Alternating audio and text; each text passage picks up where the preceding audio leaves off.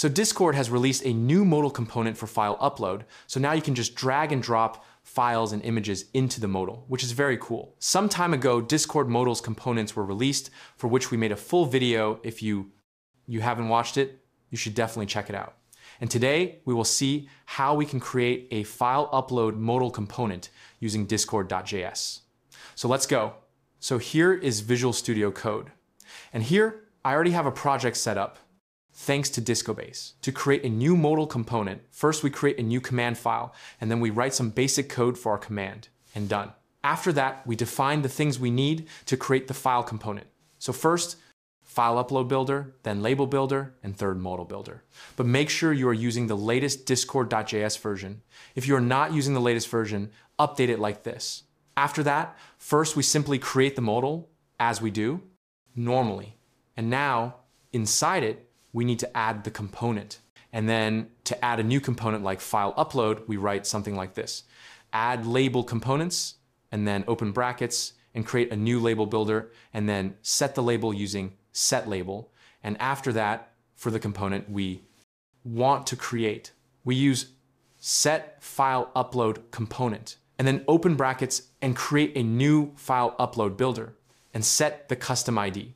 That's it. You also get a few more options, like making it required true or false, setting its min or max value, etc. And after that, we simply use interaction.showModal to display it, which is very nice.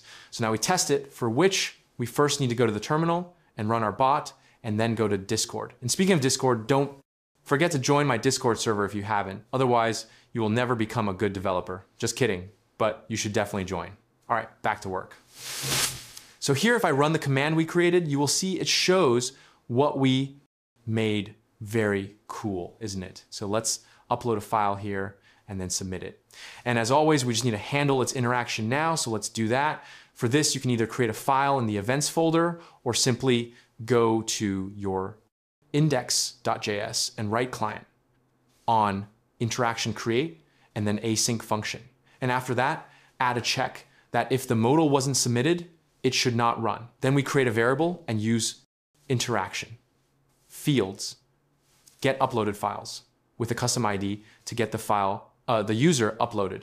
And that's it. Now you have the file. You can save it, show it, or do anything else with it. It's up to you. By the way, hey, quick pause. Don't skip. This is important. I upload exclusive Discord bots and 200 plus ready-to-use codes on my Patreon. And bro, it costs less than a burger, but saves you weeks of coding.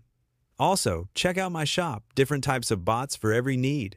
Music bots, economy bots, multi-purpose bots, bots dashboards, and a lot more. All right, back to the video. But hey, don't forget to check out my Patreon and shop at patreon.com/ethicalprogrammer.